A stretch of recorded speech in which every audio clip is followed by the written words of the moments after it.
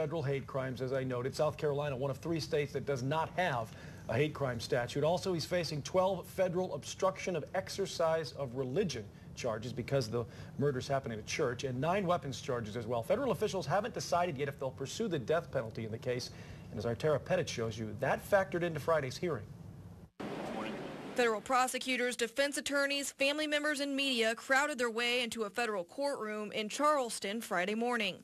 Inside, 21-year-old Dylann Roof appeared in the same gray and white striped prison jumpsuit he was wearing earlier this month when he appeared in a county courtroom just a few blocks away. His attorney told a judge Roof wanted to plead guilty to dozens of federal charges, but said because the government hasn't decided whether to seek the death penalty in the case, attorneys could not advise Roof on the issue. The judge ultimately entered a not guilty plea on all 33 charges. I really don't think the young man may have understood exactly the depth of what he's done. Attorneys representing the Emmanuel AME Church were very vocal that justice must be had in the shooting deaths of the Emmanuel 9.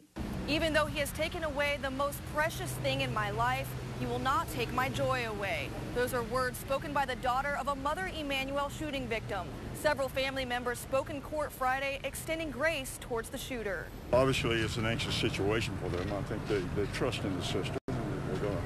They're going to follow it step by step until it's complete.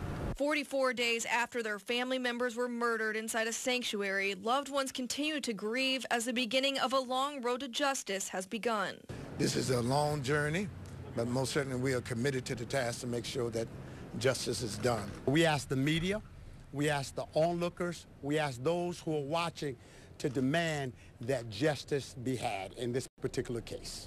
In addition to the possibility of life in prison and the death penalty, Roof also faces more than $1 million in fines. He is due back in court on August 20th. In Charleston, Tara Pettit, WACH Fox News.